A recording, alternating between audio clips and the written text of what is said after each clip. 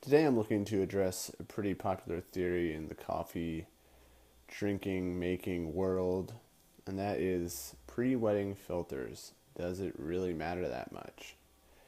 Generally, what somebody will do is they'll soak the filter with hot water before they add the ground coffee and continue on with the brew. This is basically just to get out the papery taste of the filter, and it makes sense. I mean, these are paper filters, and when hot water comes into contact with them, some undesirable papery taste can end up in your final cup of coffee. But what I'm looking to answer is whether that's really true. I mean, is it that significant that you have to actually go through this extra step every time you brew your coffee? So I'm going to first brew a cup with a filter that isn't wet, as you see here. Then I'm going to brew a cup with one that is wet. And I'm just going to compare them side by side in terms of taste and see if I notice any significant papery taste or not. This is the pre-wetted filter. Not sure if you can tell or not. But yeah, darker attached to the edges. So, I mean, I guess that's another benefit, is that it gets the filter stuck to the edges of the actual coffee dripper. So here goes the brew.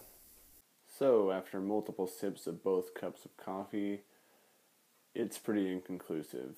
Or I guess you could say that my conclusion is that there's really no difference between the two cups of coffee. I didn't taste any papery taste in either cup. In fact, both cups of coffee tasted virtually the same to me. So, is it a necessary step to pre-wet your filters? Maybe if you want to keep your filter in place in your cone dripper.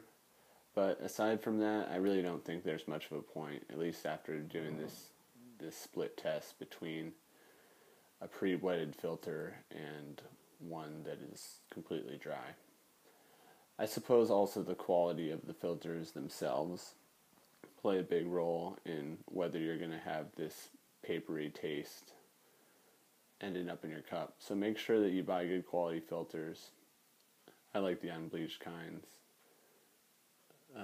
Melita, I still don't know how to pronounce that brand, but they make good ones that are very popular on the coffee filter market. So there you have it. Pre-wetting filters, probably not that necessary.